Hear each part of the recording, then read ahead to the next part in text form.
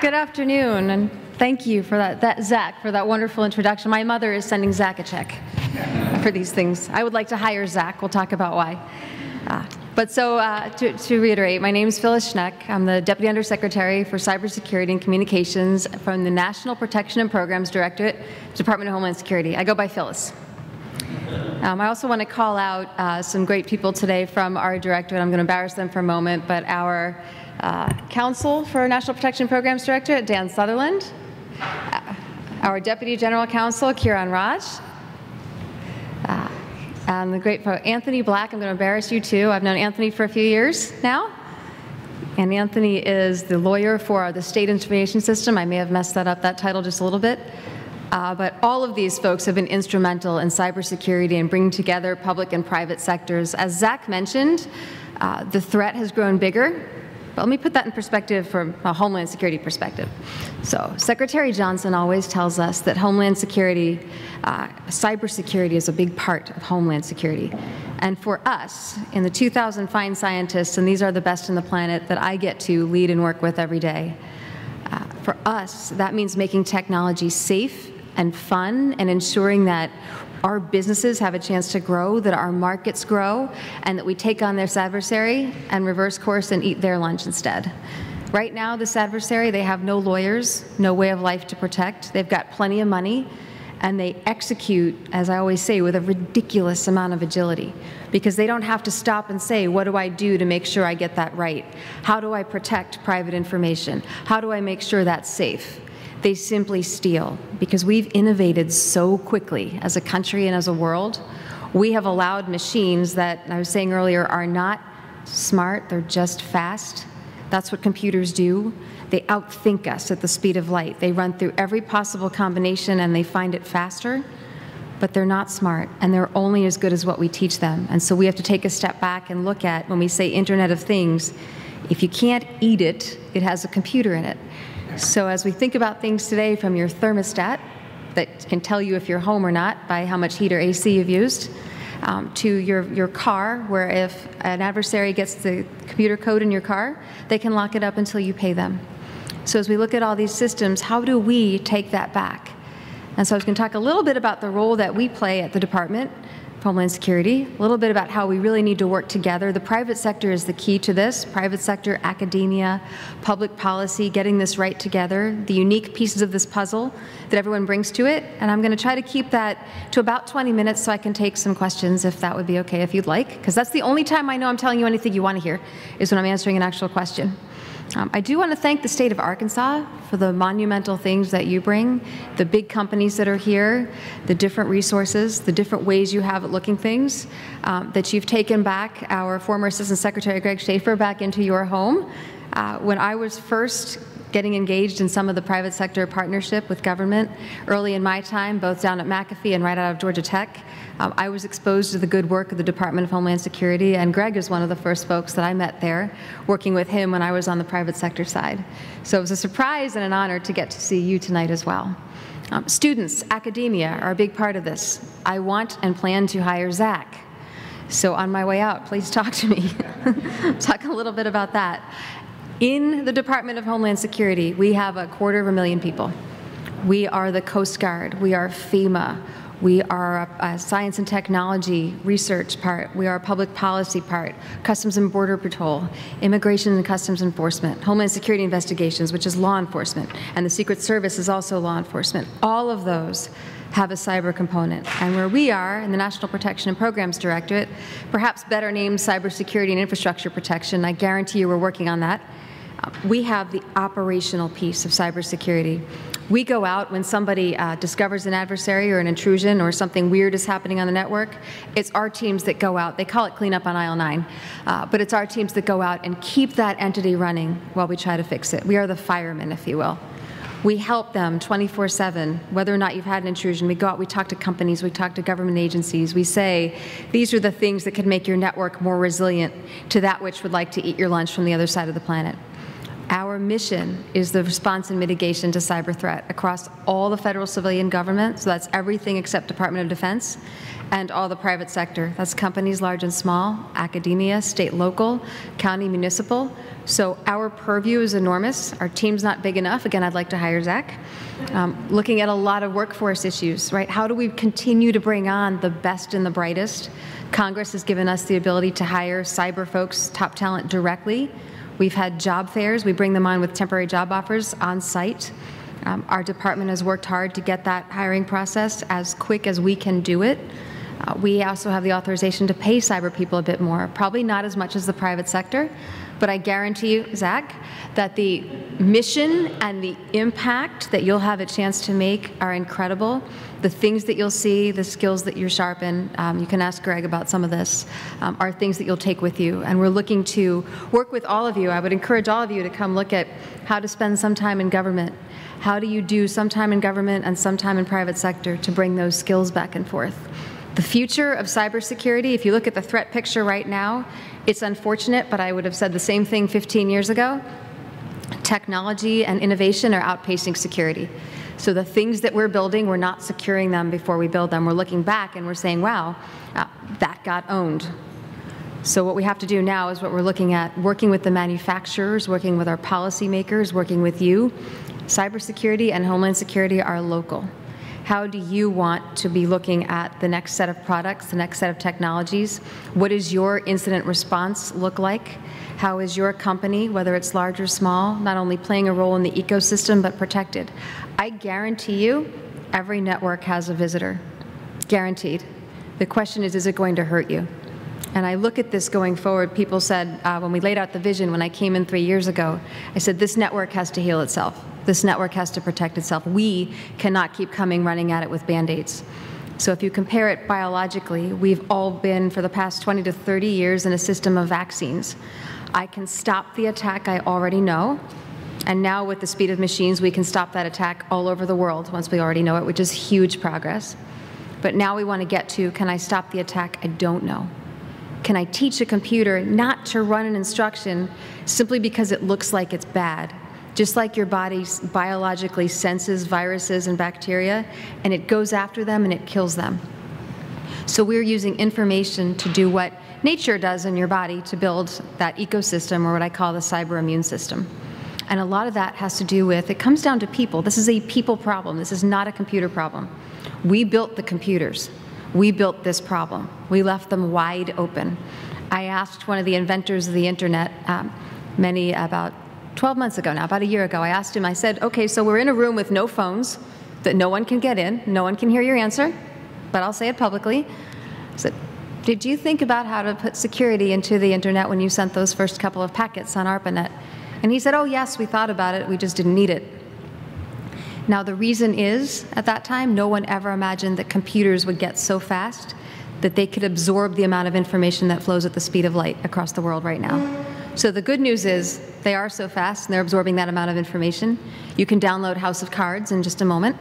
But if you start looking at that amount of data that flows, we've lost control over what instructions are executing and when. So the way to take that back is to bring information together and work with the markets, work with the private sector. So a lot of the, I think, differences that we've done in the past few years in the government on the cyber ops side are looking at how we buy more things from the private sector. You, the private sector, need to shape the market. We need to buy products. We need to let companies get rich and innovate and bring those into government faster. Use those, as we're doing in certain programs, to protect our federal agencies. Put information together that those products make and push it out as quickly as we can. We're working with the intelligence community to declassify as much as we can, to give that to you, and make sure that we can share that information. So the word information sharing, those words have been used probably too much over the past 20 years. To me, that means putting data together at the speed of machines and giving it to machines at one level so they can start to protect themselves, and augmenting the way in which we can share it with people. So explaining it person to person, but this is a people problem. And I'll give you an example of partnership and how it's been misunderstood. I ran a partnership for the FBI many years ago called InfraGard. Has anybody heard about that? You have one here in Little Rock. And at the end, I was the national chair for 8 years. And at the end of every year, I had to brief all of the FBI agents involved, so 56 plus the resident offices, so it was about 84 FBI agents, and I had to brief them on the status of the program. And one year when we flew back, it was 2005, all the agents that were with us boarded the plane first. Can't make this stuff up. And the gate agent looked at the little yellow card they were each carrying because they had a weapon, and then she got to me after 50 or so agents. I didn't have a little yellow card.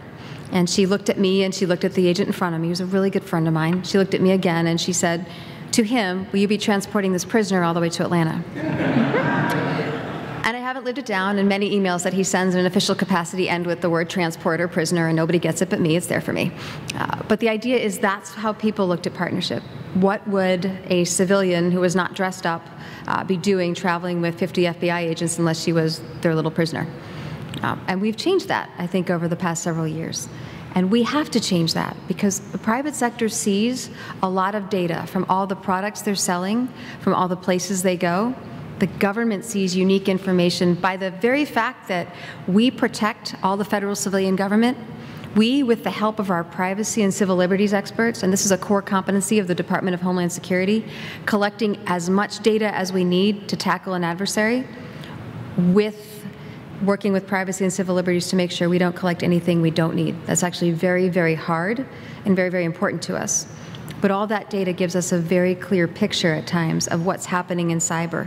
And we have the ability to put that together and combine it with what the private sector has, and combine it with what the NSA will give us declassified, which is a lot now, and push that out to you and help machines communicate that with machines, taking one baby step toward a self-healing network. If I fast forward a few years and I start looking at where technology is going to be, it will be even faster. We're at the point where machines have hit the point where we can't make them any faster unless we change what they're made out of or they'll melt. But you start looking at the amount of data that's flying around, where your information is. I tell people all the time, we now have the compute capacity to go through random bits of information and find trends on what people do, where they go, what they like to do. That can affect everything from insurance to ways of life to public policy. So you want to look at what data you're putting out there, what you're putting into social media, how you're protecting your own data. It does come back to this, but how you protect your actual passwords. Right? Good cyber hygiene all the way down. This is October Cybersecurity Month, so I have to mention Stop, Think, Connect. The think is the most important word in there. When you get these notes that say you've won $5,000, I know that nobody in here is going to click on that. But if it comes and it says it's from your CEO, and it says, I need you to go into the big account and move $250,000 or more now, I need you to call the bank and get it moved, we have to do it to make the merger. Do you know that people are doing that? And in some cases, people click on the link even without the fancy, sophisticated email. They click on it anyway, and they're opening up their entire network to be connected to an adversary, a bad guy, that will sit there for months and be quiet and just look around and find your real username and password and go in as you and steal things or do worse. On the threat picture as well, people ask me what keeps me up at night. I have two answers to that. One is I oversee 2,000 people in cyber operations that respond to everything from the electric grid in the Ukraine to banks to federal agencies. So I'm exhausted. But the other side is all of that, and we don't sleep.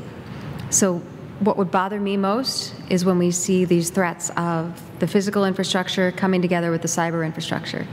So the department has worked very hard to look at how cyber and what they call infrastructure protection, your banks, your water, your electricity, your gas and oil, your emergency services, how those all depend on computers and communications, emergency communications as well, the ability if the phones go out, we have a special calling card for you. 10 years ago, that was dedicated copper line. It's fairly easy to give you. Now it's all internet. So if you think about how do I guarantee you a piece of the internet working with the service providers, this is hard. So looking at the cyber event that caused physical consequences, that's what bothers me. We don't care about protecting a machine for the machine. We care about what the machine does, what it stores, how it affects you, how it affects our way of life, and all of this is local.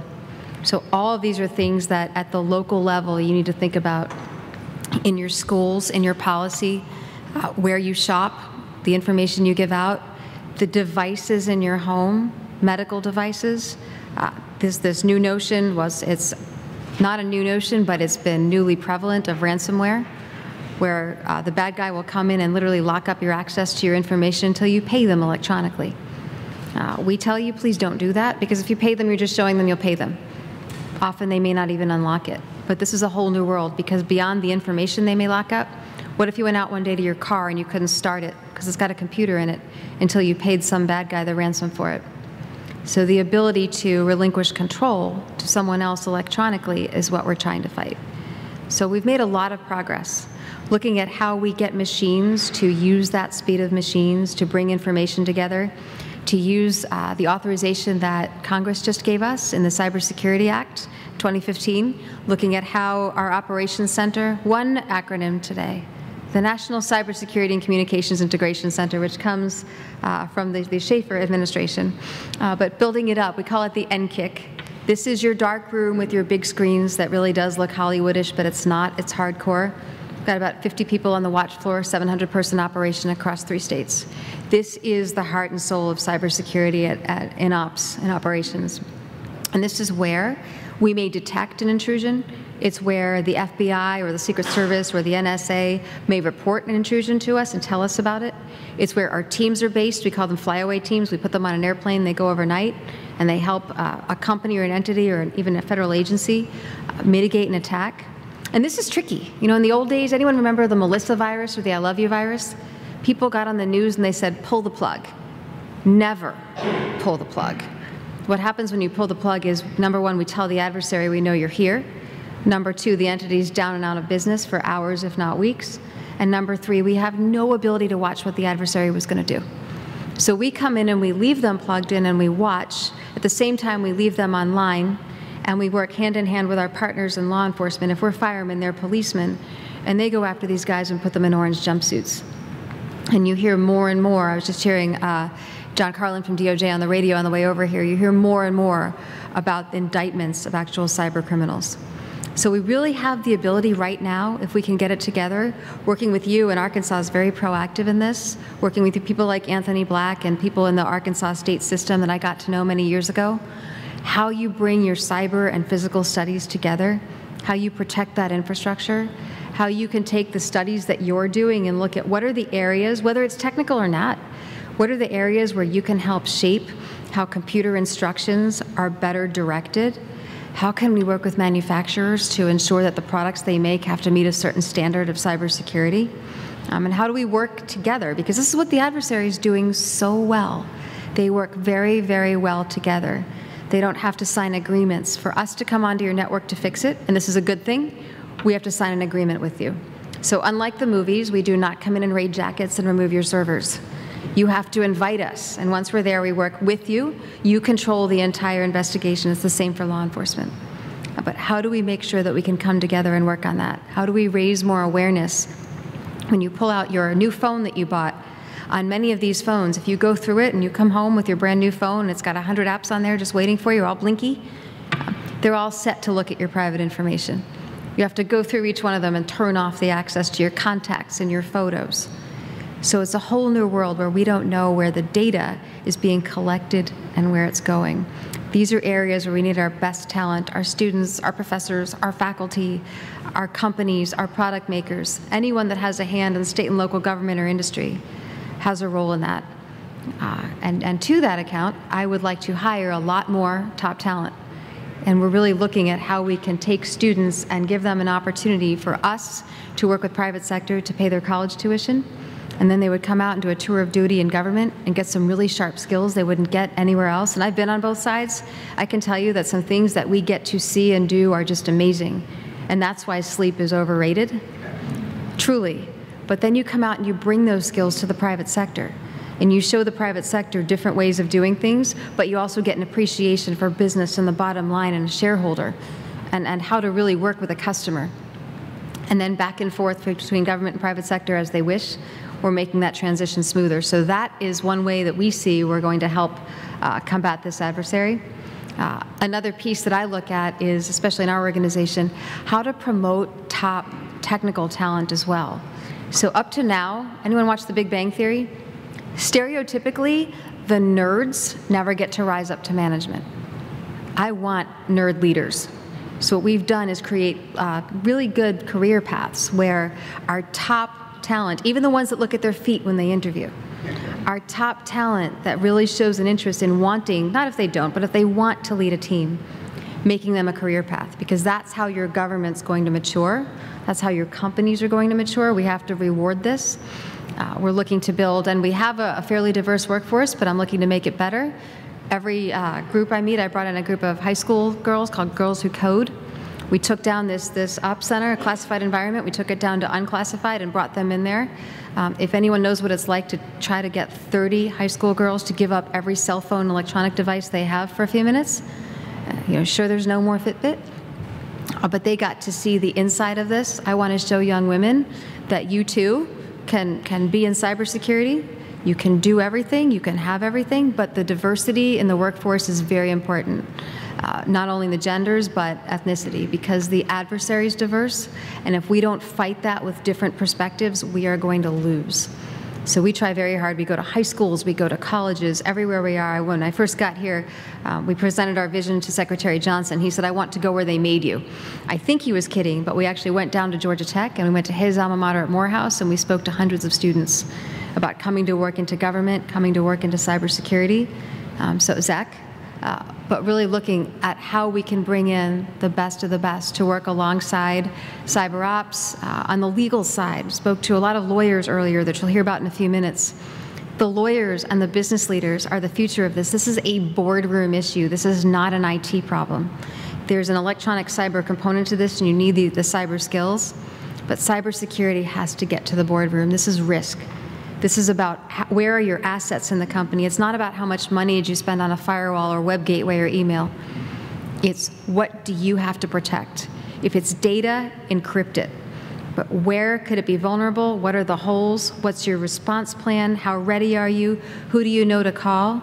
You're already owned, I guarantee you. It's how are you resilient? How is your immune system going to work? And how do you run while you're under attack? Because technology is supposed to be fun. Technology is fun. We were talking earlier, Zach's dad works for NASA, my dad used to work for NASA. I grew up getting to see moon rocks and the shuttle going off. Technology is an amazing part of who we are as Americans, and it's our job to protect it and to lead the world in doing that. So I look to all of you for that insight. I look to all of you to come help us in this mission. I thank Mark very much for all the work that you're doing, even though I just met you today. And I thank Arkansas for all the proactivity you've put into this, for the time you're spending here. I know this is not your day job to be here. I know you're going to go home and read a bunch of email, and I appreciate the fact that you're here. But this is very, very important. So if I can, I'd be happy to take any questions or.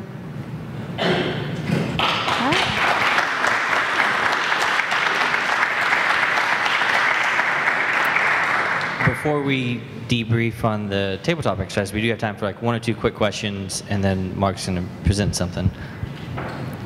One question. Just 2 things. Do you feel at this time that there is sufficient regulatory authority for what you're trying to get done? And secondly, I know a lot of times on the news that it's presented that private security companies come in to assist companies. Are you working with those private companies as well, the security ones, in collaboration? Oh, thank you. Great questions. Let me take the last one first. So absolutely, we need all hands on deck. A lot of these companies are absolutely phenomenal with what they do. The advantage to also having government on site is that we're seeing a lot of things they may not. So we can come in and advise you and also take that back out and boil it down to anonymous, what they call indicators, such as machine addresses that are troublesome, and push that information out to the rest of the cyber ecosystem, the rest of the machines that are on the internet, and protect them from what's happening. But we absolutely work with the private sector in this, and a lot of those are current and former colleagues. They bounce back and forth from government to that, and some of the brightest minds are in that business. So we work alongside them in internet response and alongside our partners in law enforcement. And I think a great example is the Ukraine, when 250,000 people lost their lights on Christmas. Just to give you an example of how passionate our team is, that was Snowzilla in Washington, D.C., and we had to get them out wheels up to Kiev a day early, and we had people leave and then fly their in-laws in to shovel the driveway for people with young families, but they went out anyway. because this is who the Ukraine government trusted. The Cyber Emergency Response Team is within our operations center, and that CERT, as they call it, communicates with about 300 other CERTs internationally. This is not just a domestic problem, it's a global one. And our team is the one they trusted. They went out with some folks from Department of Energy and a couple from the private sector in partnership. And it turns out when they got there, the trust was so good that the Ukrainians showed us the actual adversary in the network. And the intrusion was so bad that they all drove out in the snow in trucks and had to go back and turn off the cyber part and turn on the mechanical cranks to get the lights back on in the Ukraine, and it's not repaired yet. So long answer to say we work hand in hand all the time with the private sector. And also I want to, again, that's what keeps me up at night, those physical attacks. On the regulatory side, I did a lot of testimony in my private sector capacity on the Hill, and it was fun, and it was always, hey, tell us what you're doing, what are you building? And I was told once you get to government, that won't be fun anymore. It's different, but I have a ton of respect for our lawmakers. They've taken the time to learn cybersecurity. Their staffs have taken the time to learn this stuff that take most people many, many years to ingest. And they've done that so they can do good oversight, good consideration of legislation on what we do to take us forward. And a good example is that Cybersecurity Act, which gives companies targeted liability protection for sharing, and this is not private information, it's literally computer speak, it's Klingon for the Star Trek fans out there, but it's bad machine addresses, files that we think are harmful, nothing that's personal, and this has been vetted by lawyers, partners, FBI, NSA, EIEIO, but it's putting that together to create a bigger picture. I call it the weather map. And that piece of legislation allows us to take disparate bits of information, crowdsource it, put together a better picture, and push it out at the speed of light. Literally, machines are sending it to other machines. It is the speed of light. So I do think and appreciate a lot of their help on that. I think the future is going to be up to that partnership. Government and private sector need to figure out what should be regulated and what should not. But I have the utmost respect and gratitude for the work the Hill's done for us. One more. Mark? I think we got to get her back to a flight. This is an Arkansas travel certificate, and those of you that are from Arkansas, this is a huge deal, which means she's now an ambassador forever to the state of Arkansas, which also means you can only say good things going forward. And so this has the Governor and Secretary of State's signature. And Phyllis, thank you very much for coming to Arkansas. Thank you so much. Wow.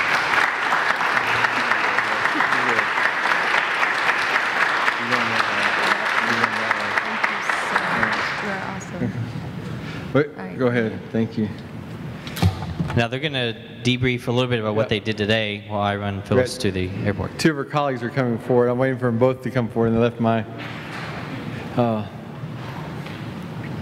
Phyllis has to go out. Y'all have no idea, and Phyllis is one of the intellectual giants of cybersecurity in the entire globe, and the fact that she is what was evident working with her today is how humble she is. She has an immense amount of humility. Now I'm going to let you go first. You want to introduce it, Dan? Why don't you introduce it? All right. I'm Dan Sutherland. I get the privilege of being Phyllis's lawyer. You can take that where you want to, I guess.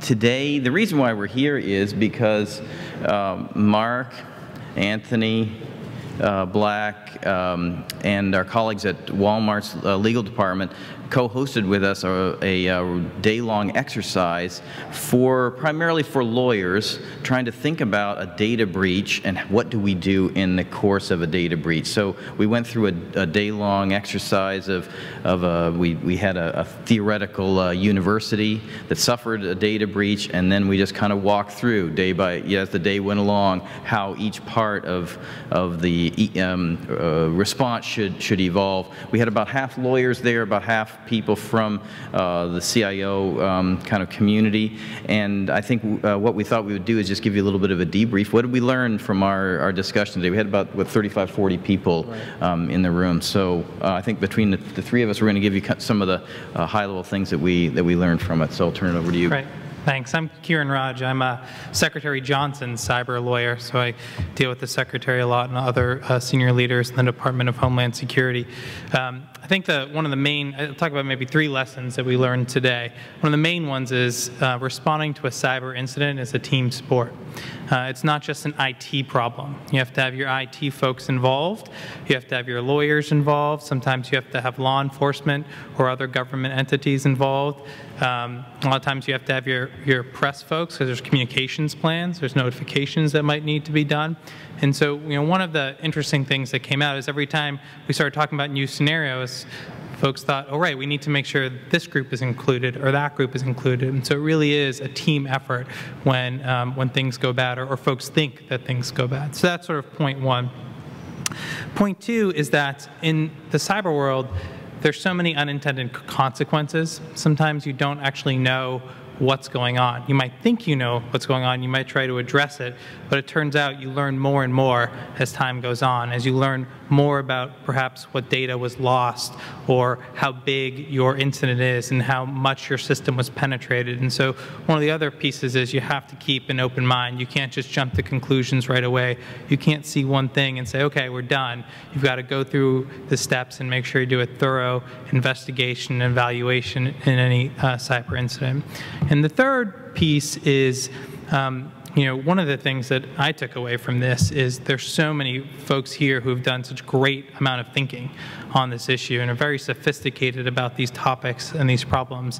And yet I think we all left feeling that there's still so much left to do. There's still so much left to learn and so many more, plans that need to be thought about and how we would go about in various different scenarios, because there isn't just one type of cyber incident. There's many different types of cyber incidents. And so it's important to do these exercises, continue to learn more and to educate each other, because frankly today I thought was a two-way street. I think a lot of the government folks were able to talk about some of our services, but we learned a lot from the private sector and the local government. So those are the three things that I took away. All right, thanks. I'm Mark Myers. I'm the State Chief Technology Officer and the Director of the Department of Information Systems. I guess there were a couple pieces that came away. Some of those things, if you're on the IT side, you assume other people sort of know, and it became evident there were some things that people didn't know. Phyllis alluded to it, and getting rid of the Klingon speak. Sometimes we're bad about that on the IT side. We assume people can interpret things like what log files mean and IPS and all those other kind of words, and so we kind of have to explain it in layman's terms. And I guess that was from the lawyer's perspective. We're sitting in a room, and those of you that are lawyers, I apologize on the front end, and they're like, yeah, we're left up to try and explain this in plain English for everybody else. And so the lawyers explained it in plain English from what they just heard.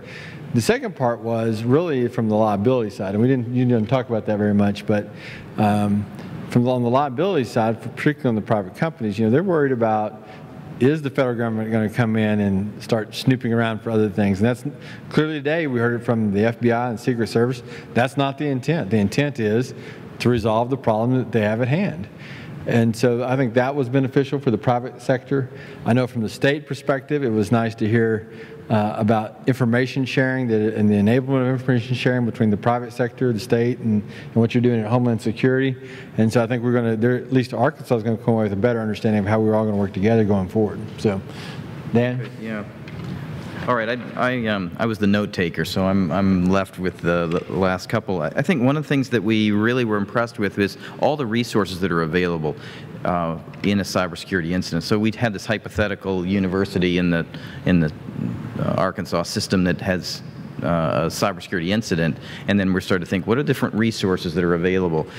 We had a couple of representatives from the FBI there, and they talked about resources that they have to come in and help a business or a university in that kind of context. These are local people. This is the FBI office here in Little Rock who have relationships with people like Mark already, and they're trying to develop relationships with local businesses and others that they can assist. The Secret Service was there. Again, the Secret Service here in Little Rock, and they talked about some of their electronic crimes task forces and other work that they do, again, to assist.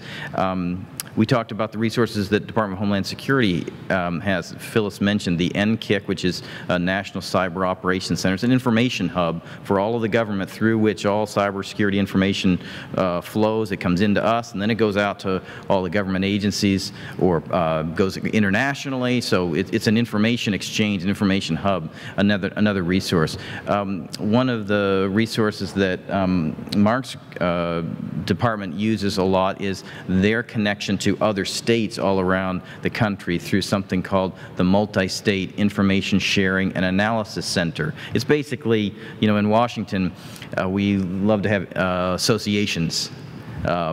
Every type of group has an association in Washington. This is an industry association, in this case for state and local governments, but also the banks have them and others, and they are a way that that certain industries that are like-minded can group together and share information about cybersecurity incidents and threats and ways to build their defenses, and that information sharing organization interacts very easily with those of us in government as well. So it's another resource that's available. Let's see, what other kinds of resources did we talk about today? Oh, their private sector. I think you asked the question about private sector companies. It's a great resource, and the FBI and the Secret Service talked about how they encourage companies that have some sort of incident to bring in a private sector company. We talked about private law firms and the key role they can play in helping a company think through a lot of the issues. So I guess that's one of the messages that we left with is this is not a hopeless situation. There are a lot of resources available. We really have to get our heads around how to coordinate ourselves because there's a lot available. Okay, the last thing lesson I'll mention, and then we can take as many questions as you'd like to throw at us, is just to build off of what Mark said, is we talked about the value of cyber literacy. That these are technical concepts, but they really need to just be explained in plain English because governors, presidents, cabinet secretaries, judges, CEOs need to understand them, and they need to be able to make decisions about them. So we find, I know Karen and I find as lawyers working in this area, we are translators as much as lawyers. We take our relationships with the technologists and try to understand what they say and then translate that to policymakers. And that's a big function I think Mark plays as well, is just in that area. And so we really need to work at those areas of becoming more literate. We had the deans of both of the major law schools here in the state, both participated today, and they said they were thinking about curriculum changes that they need to make in law schools so that the young lawyers are taught these concepts. Young lawyers are not taught these concepts. It's not part of our legal education, so we need to think those things through. And probably we need to go into the engineering schools and teach them some about law and policy too. So it's a common a problem common to both disciplines. One of the quotes that stood out to me from the day was one of the FBI agents said that a few years ago he had a crime in a cyber environment that they had to try in front of a federal court judge here, and the judge said that he felt so out of place or out of his comfort zone in dealing with a cyber related crime. I hope I got it right, but he said to them that I'm like a blue tick hound looking at abstract art. That was the quote. Anyway, that one stood out to me, so I copied that one down. But it's not just that judge. And the neat thing about a judge is really an intelligent human. Really at the top level of intelligence and sophistication in our country. And this is the way a judge felt about it. That's certainly the way all of us should feel about these issues, and we need to tackle those in certain ways. So that was one of the big issues we talked about, cyber literacy, how to get us in this multidisciplinary way to be able to talk to one another about these issues and come up with good decisions about them. So I think that's a good overview of some of the issues or lessons that we kind of learned today, and I think we'd be glad to take any questions. Mark, we'll figure out how to go. I was wondering how were the participants of the exercise selected? Well, we just called Mark at the state and asked him who are some of the people who would be most interested in participating in this through the state government. We called our colleagues in Secret Service, FBI, the state emergency management folks, and then the Walmart legal folks are people that we know from other work, and they brought a couple of their folks as well. So there's about 35 or so people that participated. It was a good mix of different types of people from federal, state, and private sector. Do you want to add anything to that? No, Okay. Yes. My question is not about today's activities, but DHS. Do they operate on the assumption that our nation's borders are sealed, technically and feasibly from a network and communications perspective, or would that be completely impossible? Come on, you take that. Yeah, thanks. Yeah, I don't think that's an operating assumption. I think the operating assumption is how can we provide various services, whether it's actually technology through the automated indicator sharing or other education, to help people protect their own networks. But I don't think there's an operating assumption that we would, for example, shut off all internet communication between the United States and abroad, if that's what you're getting at. No, is it technically feasible? Not whether you go out and do it at the end, but I mean, is that possible or not? Yeah, it's not something I've personally looked into, so I find that to be pretty difficult, but I don't know.